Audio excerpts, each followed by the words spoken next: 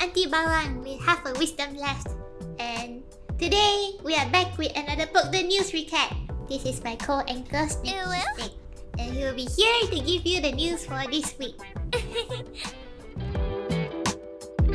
Grand Theft Auto 6 will feature up to 4 protagonists. Grand Theft Auto was originally gonna have 4 protagonists. It's not confirmed yet, so we shall wait. Now we play the waiting game.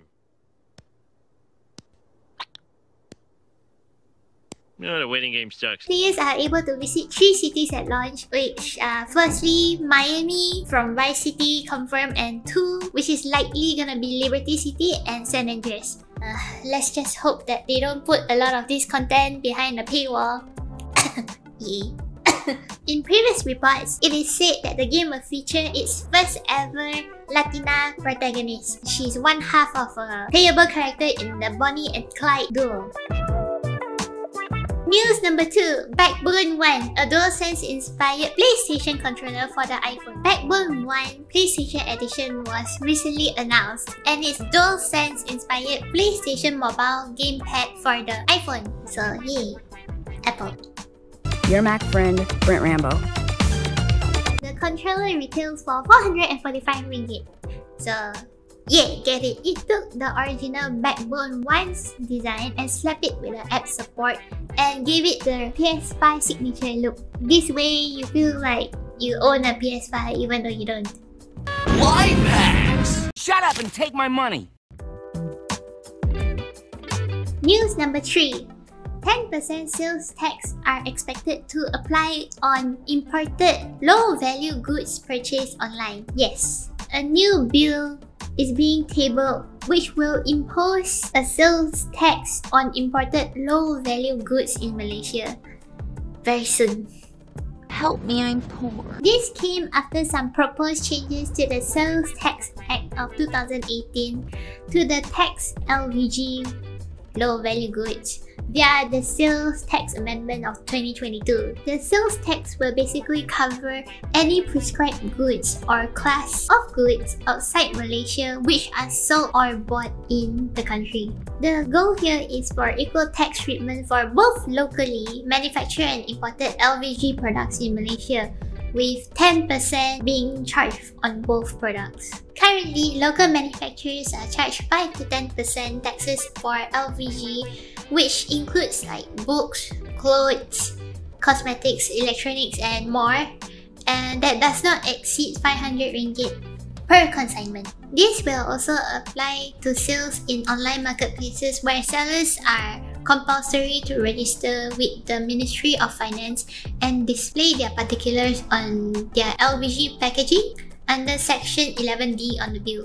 If the bill does get passed, it will not be implemented immediately, as it will be up to the Finance Minister to determine the exact date of the commencement. For me personally, I think this is the kind of thing that will happen after election, if you know what I mean.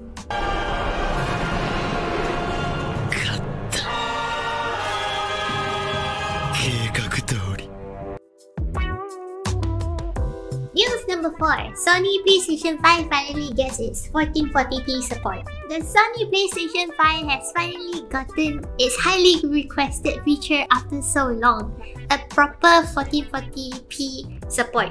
This is currently made available in the beta firmware of the gaming console. Basically, now gamers have the option to switch between 4 different resolutions: 720p HD, 1080p Full HD, 1440p 2K, and 2160p 4K resolution. This update coincides with the launch of Sony's latest in-zone gaming monitors, which one of them comes with a 1440p native resolution.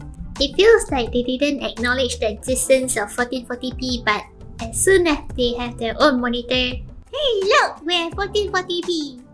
Easy money! Free money!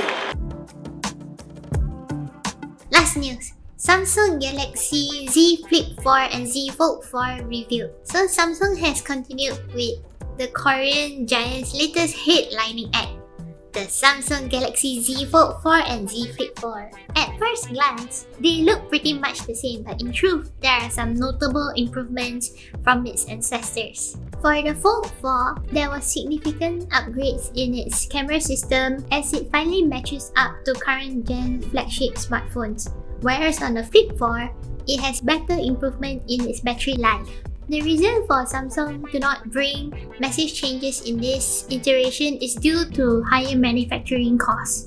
And to push this further into mainstream, hence the improved after-sales support for these devices. Likely next year, when the costs have gone down, we might see drastic changes in these foldables. The Galaxy Z Fold 4 will have a retail price of $1799 USD, whereas the Flip 4 will have a retail price of $999 USD. Both phones will come with 2 years warranty and free screen protectors change up to 3 times. It looks the same. But it's not. Then again, it looks the same. It's not. It still looks the same. It's not.